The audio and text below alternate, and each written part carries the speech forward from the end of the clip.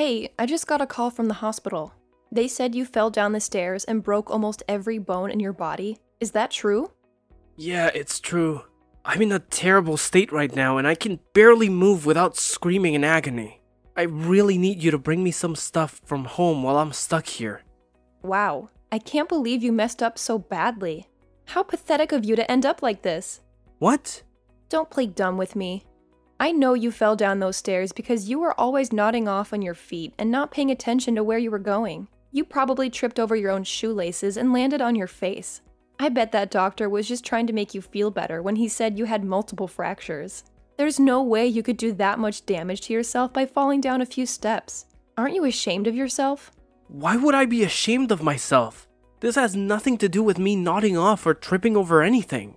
Aren't you even concerned about how I'm doing right now? Concerned? Why should I be concerned about you? You'll be fine in no time, right? I'm not asking you to be concerned about me getting back on my feet or not. I'm asking if you care at all that I just shattered most of my bones and need several surgeries to fix them. Don't you think you could show some compassion for what I'm going through right now? It's going to take me at least 2 months to recover from this ordeal. And there's no chance that I'll be able to work before then. What? So you're saying you're going to be out of commission for 2 whole months? Oh my god, you are the most useless person ever, Charlie. I pity the people who have to pay you while you're lying around doing nothing. Can you please stop talking to me like that? I didn't choose to be injured like this. I'm not that kind of person, and I really want you to understand that this was an accident. So please be more gentle with me. I'm in a very fragile state right now, and hearing you insult me like this makes me feel even worse. I don't care what you feel. I hope this accident teaches you a lesson about how worthless you are to the company and to your family. I've always known that you were a drain on the payroll. But aren't you humiliated by the fact that you won't be able to work for 2 months? You should see how ridiculous you look right now. I swear to God, you are such a moron. Even my boss doesn't talk to me like that about my role in the company, Paulina. I never expected you to be so cruel to me. Hold on a minute. Are you telling me you're not even coming home for the next 2 months? Look, I have to stay calm while I'm recovering from this. That's why they want me to stay in the hospital for 2 months while they fix me up and keep me strapped to this bed. Oh my god, what about all the housework then? Do you expect me to do everything around here for the next 2 freaking months? No way, Charlie. Just because you're a failure and can't support our family doesn't mean I have to do all your work for you. Are you serious? You don't even have a job right now, Paulina. You told me that you would take care of the house while I worked. So I think it's only fair that you do your part for a while I'm here healing. I can't come home right now. I can't even get out of this bed, so can you please just do your job? Besides, I won't be making a mess at home for a while, so you won't have to clean as much as usual. Oh, that's so convenient for you, isn't it? It's because of you and your uselessness that my life is a nightmare. I hate this. Why would I ever want to waste my time doing chores for you? I don't care that you broke some bones, Charlie. How can you say that to me? I didn't choose to be injured like this. I'm not that kind of person, and I really need you to understand that this was an accident. So please be kinder to me. I'm in a very bad situation right now, and hearing you talk to me like this makes me feel even worse. I don't give a damn about how you feel. You brought this on yourself by falling down those stairs. You don't deserve any sympathy from me. You've caused so much trouble for everyone around you. You should be apologizing to everyone for being such a burden and a waste of space. Paulina, you're being way too harsh right now. Please, just calm down. I'm staying at the hospital downtown. I need you to come by sometime and bring me some stuff. Books, games, anything. I need something to distract me while I'm stuck in this bed for 2 months. You really think I'm going to do that for you? What?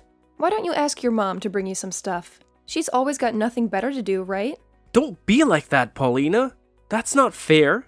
My mom can't come to this hospital as easily as you can. She would have to drive all the way to our house to get my stuff and then drive all the way back here. That's too much to ask from her. You only have to drive 30 minutes to get here and give me some things. Is that too much to ask? I have a lot of things to do. Unlike you and your mom, I don't have time to be running errands for you. Are you kidding me? So you're really not going to bring me anything or even visit me here? Find someone else to come and see you with your stuff. I don't have time for that nonsense. And stop texting me or calling me, okay? I need some peace and quiet to think about how worthless of a husband you are and what I'm going to do about you. What are you saying, Paulina? Do you really not want to listen to what the man you married has to say? I'm serious, Paulina. Why are you acting this cold to me now?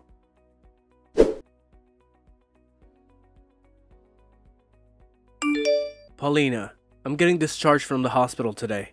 You never bothered to visit me once while I was there, did you? Not even after the surgeries I had to go through. I'm finally coming back home now. But are you even there? I have something very important that I need to talk to you about face to face.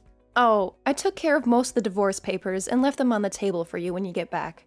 What? Your daughter and I have moved out of that house. I have no use for a husband who can't work anymore. I want us to split up for good. You never showed me any love or care after my accident. And now this? Well, thank God I got used to not seeing you for the past 2 months. And are you serious about filing for divorce? And about leaving the house with our daughter? I'm dead serious, Charlie. And why wouldn't I do this? You were a pain in my ass even before you fell down those stairs. But after that, I couldn't stand the thought of being married to you. I don't need a man who's just going to lie in the hospital for 2 months and expect his family to do all the work for him. Your daughter and I are gone now, so just sign those papers and get it over with. For God's sakes. Thank you. Don't pretend you're happy about this. No, I'm really grateful.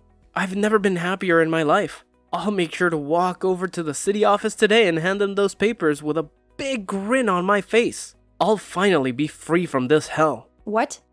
What's wrong with you? Why are you acting like this is a good thing? I know you're just trying to act tough and hide your feelings, but come on, Charlie.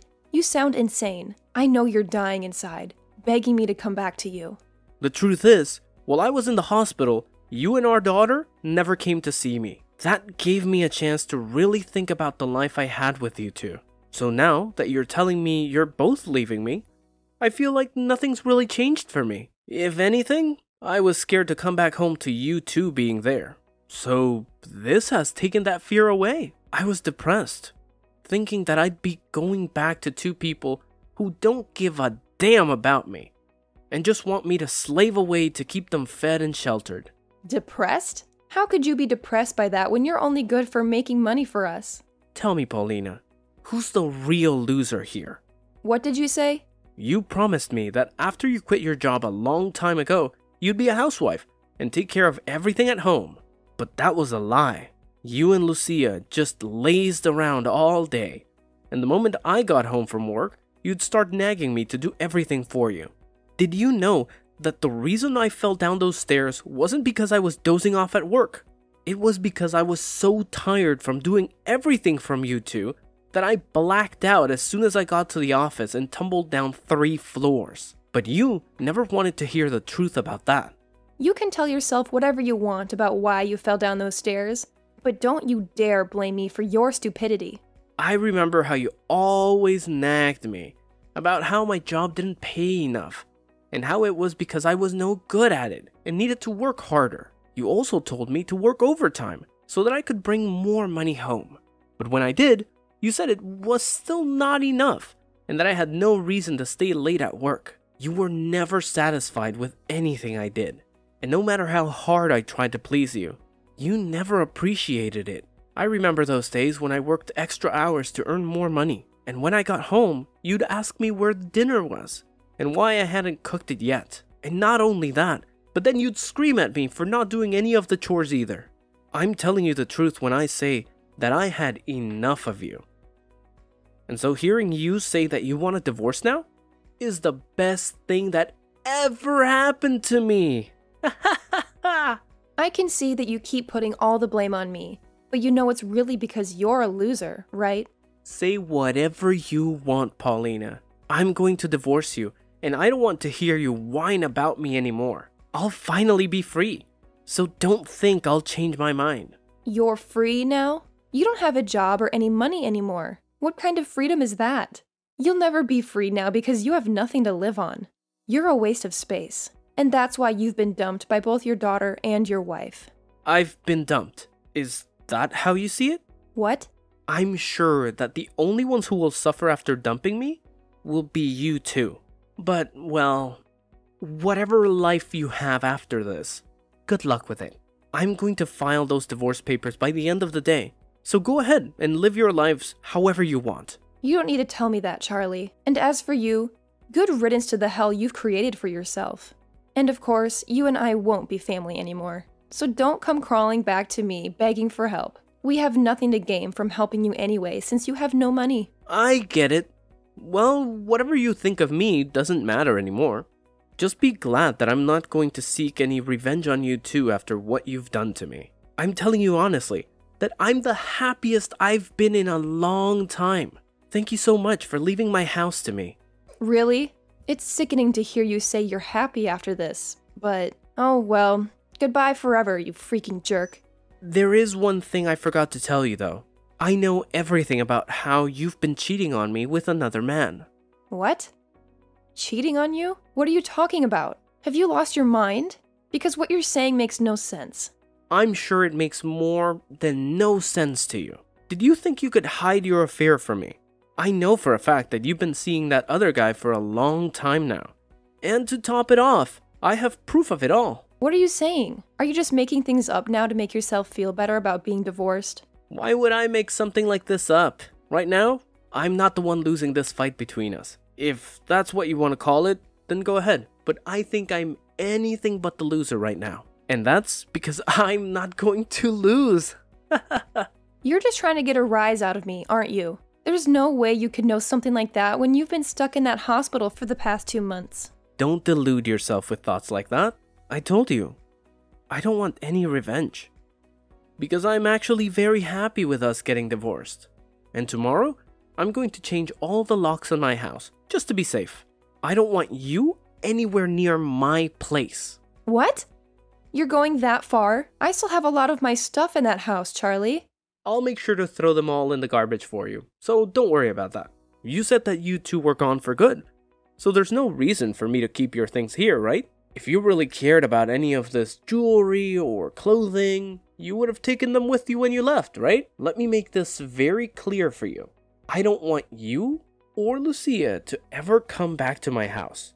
And I'm going to talk to a lawyer about how you've been cheating on me. And I'm going to make sure that you pay me a settlement. You want me to pay you a settlement? You do realize that I don't have a job right now, right? Oh, I'm well aware of that, Paulina. And I'm also aware of you cheating on me. And I also saw that letter you attached to the divorce papers asking for half of everything I own. But thinking that you'll get anything from me in the divorce is way too generous after what you've done. How about, instead of acting like you've won this war against me, you open your eyes and see the reality of your situation? Why should I give you anything in this divorce when you've been jobless for years and cheating on me with another man behind my back? If you had just asked for the divorce, you might have gotten half of my stuff, but you had to cheat on me, right?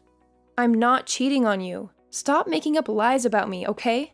These are not lies, Paulina. I have solid evidence of you cheating on me, so it's no use trying to hide from me now.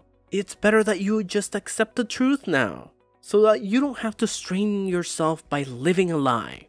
Anyway, I'm going to have a lawyer with me soon, so running away is not an option anymore. Haha. Are you really getting a lawyer now? Do you really think this needs to involve someone like that? This is supposed to be between us, not some strangers. Charlie, there's no need for you to go that far, right? We've been together for over 20 years. That's a long time. And us getting divorced now is something that happens to any couple after this long. Let's just be nice to each other and end things peacefully. Don't you remember how much I loved you all this time? Huh? What are you trying to say to me now? We've been together for over 20 years. That's a long time. And us getting divorced now is something that happens to any couple after this long. Let's just be nice to each other and end things peacefully. Don't you remember how much I loved you all this time? Why are you changing your tune now, saying that you want this to end smoothly? You were the one who made my life hell every day while cheating on me behind my back. And while I was in the hospital, healing from multiple broken bones, which I still have to deal with by the way, you filed for divorce and took off with my daughter. You've made it pretty clear that you never cared about me, or how I felt. Haha. And just so you know, I'm going to be nice and give you this divorce, since that's what you've been dying for, right? But I'm also going to make sure that you pay me for all the time you wasted with that other guy. And from what I know, he doesn't have much money either. So he might dump you when he finds out about me and my plans. You even snooped around him? I'm not seeing him though. He's just a very good friend of mine. Oh, he's just a friend now, is he? Well, just to let everyone know the truth, I'll send the proof of you two sleeping together to your parents' house. What? Why would you do that? This is to make sure that you don't lie to your parents about why we're getting divorced, and so that they see who you really are. It's crazy that you thought you could pull this off and get any of my stuff in the divorce. Well, that's never going to happen, and all you'll get now is a court order telling you to pay me in the divorce. And I'm guessing that you're going to have a hard time finding a job after being a fake housewife for so long. Why are you acting like you're the winner here? You're in the same situation as me, jerk. You don't have a job either, and all your money is going to your medical bills. Why do you think I don't have a job? You haven't been to work for the past 2 months, so your boss must have fired you by now, right? That's why I left you. I wasn't going to stay with a man who thinks it's okay to slack off for 2 whole months and not care about his job that supported us. Well, I wasn't fired from my job, Paulina. What? I wasn't slacking off. And I don't know where you got that idea from. I told you that I had a serious accident at work, and that it would take me 2 months to recover from it. And that's just the time it took for my bones to heal. I still have to go to physical therapy for the next year or so to get back to normal. But I'm sure you never cared about my condition or my recovery since you never visited me in the hospital. What do you mean you weren't fired? How is that possible? I got sick leave for a month and a half so that I could heal in the hospital. But I only needed a month of it, because after that first month, I could use my left hand again. And so my boss was nice enough to let me work from home, which I've been doing for a month now, and will keep doing as I go to physical therapy. So I wasn't fired from my job, I was injured on the job, so they couldn't fire me for that anyway.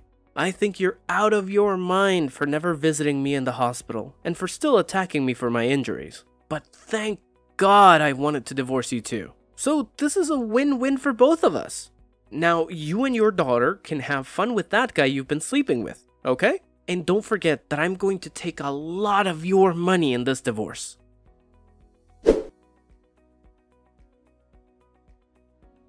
Charlie, why won't you pick up your phone? I even drove all the way back to your house. But it looks like you're gone. And I can't even get into the house because you changed the freaking locks on me. What the hell are you doing? Playing games with me?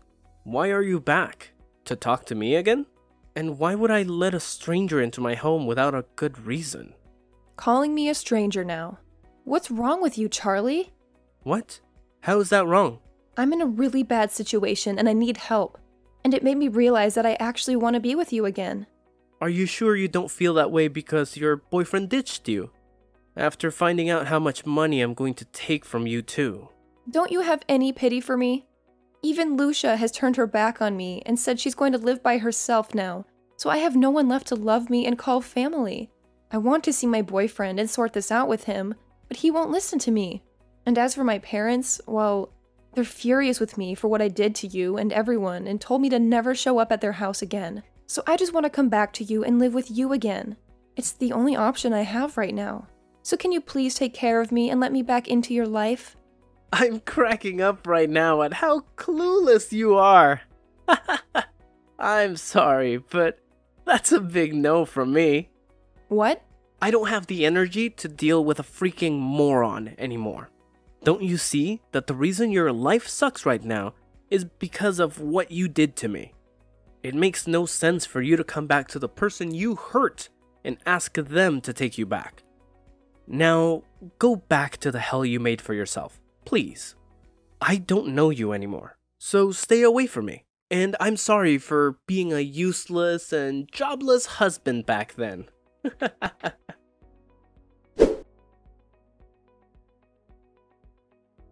And just like I expected, Paulina couldn't get any help from anyone she knew and was left alone with nothing and nowhere.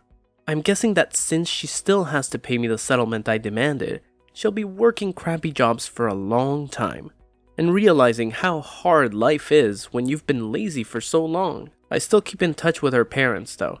as they were always good friends of mine, even before we got married and had Lucia, and they still tell me that sometimes they hear her sobbing at their doorstep in the dark, hoping that they'll let her in. But what she doesn't know is that they're planning to build a big fence around their house, so she won't have many more chances to shelter under their roof. As for Lucia, I haven't heard from her since the day of my accident, and I don't expect to. But she never blocked me on Instagram, so every now and then I see her posts and see that she's found a man of her own to be with. It looks like they'll tie the knot soon, but I don't care about her anyway. It's just good to know that she escaped from her crazy mom and is doing okay with someone else. I bet Paulina really regrets cheating on me and leaving me like that. But as for me, I'm more relaxed now, and I have a whole new life to live where I can do what I want and not be judged for it. It'll take a while until she pays me every cent I asked for, but I'm not in a rush for the money, as I still have my job to give me a good income. If anything, seeing her pay me bit by bit every month reminds me that she's still out there struggling on the streets.